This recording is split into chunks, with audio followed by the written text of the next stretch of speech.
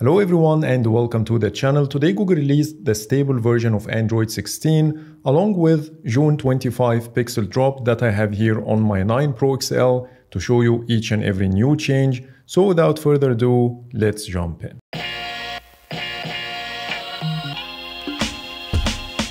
As usual, the pixel drop features are still rolling out and I didn't get any of them on my 9 Pro XL, and that's why I will start with the normal Android 16 features. On the left, I have the 8 Pro running Android 15, and on the right, I have Android 16 on the 9 Pro XL. And let's start with the lock screen and always on display. The only change I'm going to show you in this area is the always on display clock now matches the wallpaper colors. You will see here that I'm using the same exact wallpaper with the same exact color palette, but only Android 16 is giving me this green color on the always on display, unlike the usual white color on Android 15. Moving to the home screen, the first change is in the home screen overlay menu. You will notice that we now have a new option called App List that will immediately take you to the app drawer. I'm not sure why this option exists, but instead of swiping up to access the app list, now you have one extra option. The second change, when you expand the folders, you will see that they are now slightly shifted towards the top, so the text underneath it is visible, unlike before. So that's it when it comes to the home screen. Now let's talk about the recent apps screen, which didn't get any functional changes, but Google decided to add all the options under the app menu. Now you will see the screenshot and select options over here, in addition to a new close option that will allow you to force quit the app instead of swiping up to close it as usual, in addition to a new icon for the split screen. Moving to the wallpaper and the style app, there are two new changes. The first one is related to the color palettes. When you go to the wallpaper colors, you can barely see a difference between the two. They look almost identical, but when you go to other colors, you will see a massive difference in the color combinations. On Android 16, they are noticeably darker than the ones in Android 15. The second change is under the color contrast menu. Now the high contrast text option is called outline text, and both highlight the text differently as shown now on the screen. Next, the quick settings and notifications shade. The first change you'll notice here is the bolder font used in the status bar. When you take a look at the clock and the date, you will see that Android 16 is slightly bolder, and the same applies when you expand the quick settings. The second change you will see is in the media controls.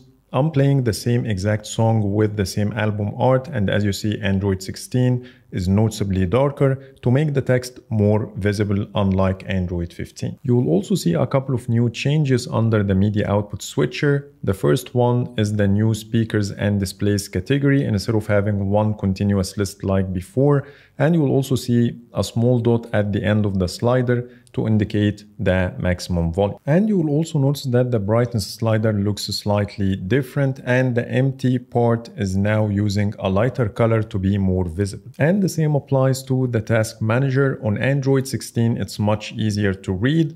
In contrast, the edit button for the quick settings is easier to see on Android 15. Moving to the notifications, you will see some differences. When you tap and hold on the notification, you will see that now we have a new dismiss button. The turn off notifications is now called turn off.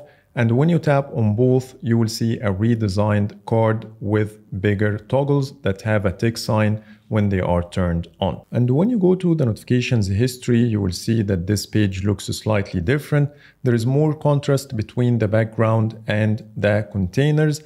Plus, the separators between the items are just tiny spaces instead of using horizontal lines. Now let me show you some random tweaks here and there before jumping to the new changes under settings. And the first one is related to the volume controls. Now when you expand the control panel, you get a nice haptic feedback when you drag the sliders left and right, which didn't exist before. The second change is the ability to take HDR screenshots. As you see, I took the same exact screenshot for the same photo, and only Android 16 is giving me the HDR effect. The third change is the predictive back gesture now works with the 3 buttons navigation on Android 16, and this is how it looks.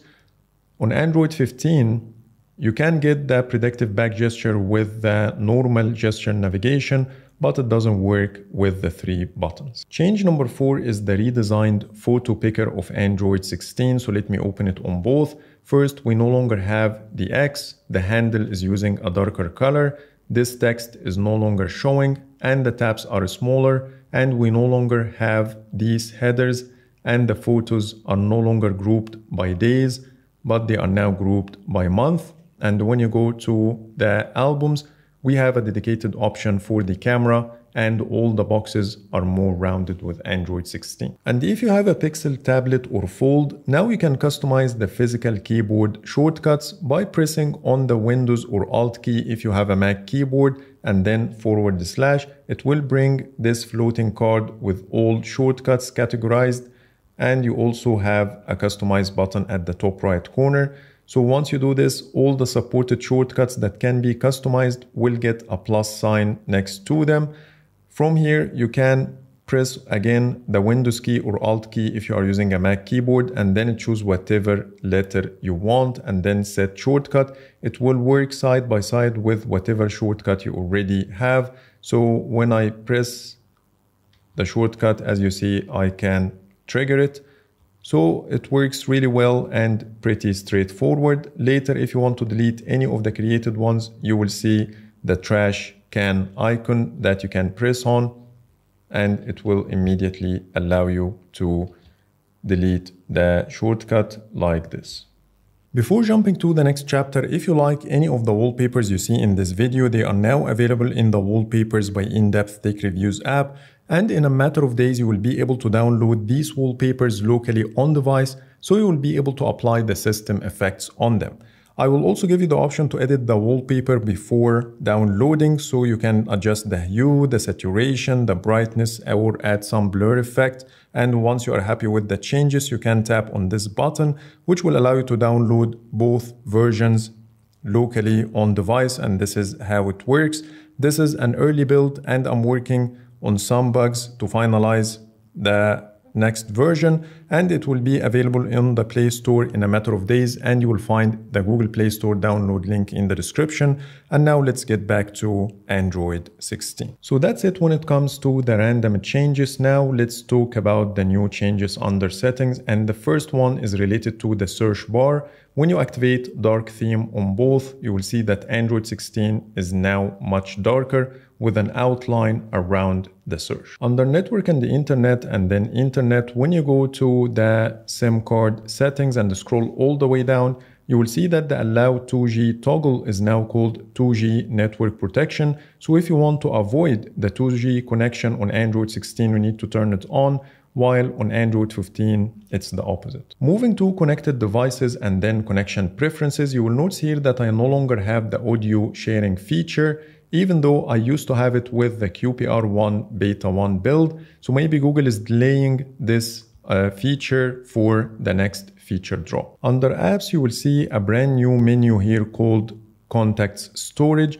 that will allow you to choose which Google account you want to sync your contacts with, or you can choose the device only option if you want to save your contacts locally. Under notifications and then flash notifications, you will see an updated preview button with Android 16 that's much smaller than before. Under sound and vibration menu, you will see some design tweaks, like the sliders are now darker to be more visible. And when you go to the vibration and haptics, they are also thicker than the ones in Android 15. And under media, we no longer have the show assistant media recommendations toggle. Under display and touch, we got a slightly redesigned brightness slider to match the one we have in the quick settings. And if you have a Pixel Fold, you should see this new option called robust open or close detection. The description says helps your Pixel Fold tell whether it's open or closed more accurately, and it increases battery usage. And under battery, we finally got the new battery health page that will give you an idea about your estimated battery capacity. In my case, I have 97%, and it says normal, which means that my battery is working absolutely fine. And the charging optimization option is now listed under battery health instead of showing front and center like before. In this page, you can also get some articles to help you with your battery issues, if any.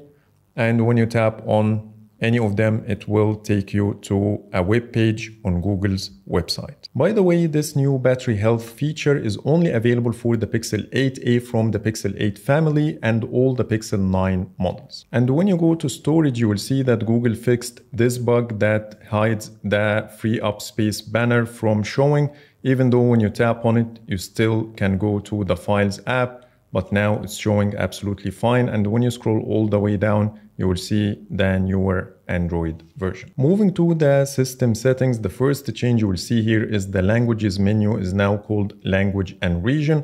And when you go inside, you will see that Google forgot to change the name over here. The second change is the new categories. Here we have preferred language, more language settings, and one more category called regional preferences.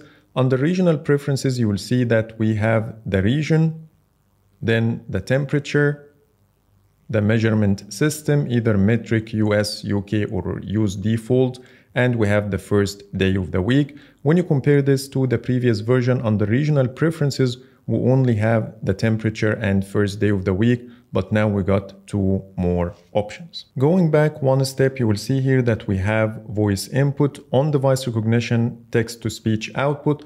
All these options are now grouped under one menu called speech, which includes the same exact options. Back to the main system page, when you go to gestures, you will see that the quickly open camera option is now called double press power button, because you have the ability to choose between the camera or Google Wallet, which didn't exist before. And when you double press on it, as you see, it takes you right away to Google Wallet. Moving to the security and the privacy, when you scroll all the way down, you will see a new menu item called Advanced Protection. The description says, Advanced Protection helps defend against online attacks, harmful apps, insecure connections, and other threats that put your data at risk. For the strongest security and the privacy, turn on device protection and also enroll your Google account. Here you have the toggle to turn the feature on or off, and this is how you can enroll your Google account. Then you will see multiple sections explaining how this feature will protect your phone. So when you turn on the toggle, it will give you some important notes to keep in mind. And once you tap on the turn on button, it will require a restart and then the feature will be activated. Back to the main security and the privacy page, when you go to the device unlock menu and then face and fingerprint unlock, for some reason when I go to the fingerprint unlock menu, I no longer see the screen of fingerprint, which used to exist in the previous builds of Android 16. So these are all the new features I wanted to show you in Android 16. Now let's talk about my experience with this build. I gotta say that it's super fast and fluid. Everything is very responsive and the apps open really fast without any issues. The phone didn't get any warm, so everything is working great. The only weird thing I came across is the much lower Geekbench score, which is 3,459. When you compare this to QPR1 Beta 1, you see 4,434, which is a massive difference between the two, but maybe it's something temporary and the numbers are not accurate. When it comes to the battery, it's too early to assess, but I will show you my numbers anyways. I have 6 hours and 31 minutes of screen on time and still have 30% battery remaining. And here are all the apps I used if you want to check it out. Also keep in mind that I only used Wi-Fi, no cellular data. Unfortunately, I will not be able to test this build any further because I will immediately install QPR1 Beta 2 on the same device to show you all the new changes. So I will wait for your comments to let me know how the battery life with your Pixel after installing Android 16. But maybe later I will be able to revert back to the stable version to do extensive testing for the battery, performance and camera and keep you updated in my future videos. So that's pretty much it for today. That's everything you need to know about Android 16. Please let me know in the comments what's your experience with this build. But for now, thanks so much for watching and see you in the next video.